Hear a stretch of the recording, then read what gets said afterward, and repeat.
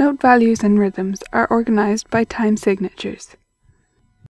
The bottom number tells us about the type of beats. A 2 at the bottom tells us we're using half note beats. A 4 tells us we're using quarter note beats. And an 8 tells us we're using eighth note beats. 3/8 tells us there are 3 eighth note beats in a measure.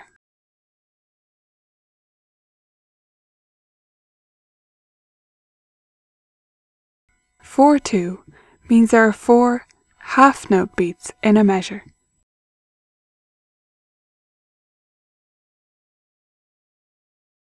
3/2 means there are 3 half note beats in a measure.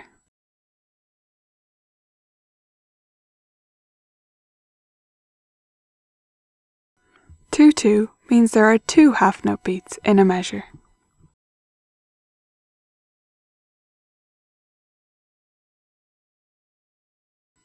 A C with a line through it stands for cut time, which is the same as 2/2, 2 half note beats in a measure.